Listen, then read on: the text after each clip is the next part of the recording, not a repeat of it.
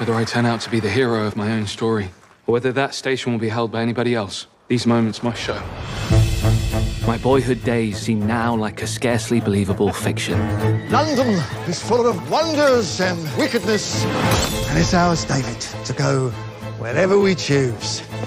Well, I'm not down there. Creditors make that road impossible. 2 tailors and a most unreasonable muffin man. Copperfield! Your mama is ill.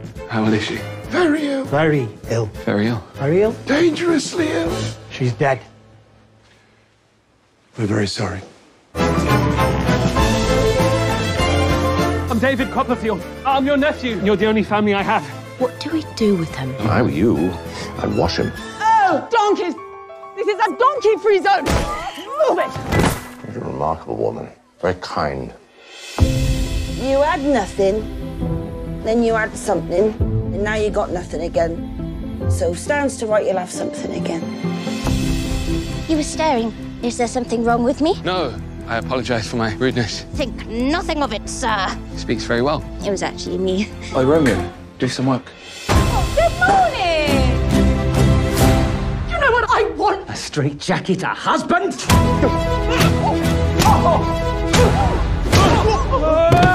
Feels like a party. Ha-ha. Kite time! Kite time! But this narrative is far more than mere fiction.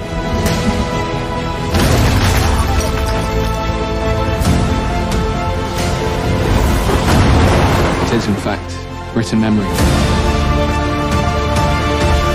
And you have quite the ride on the way.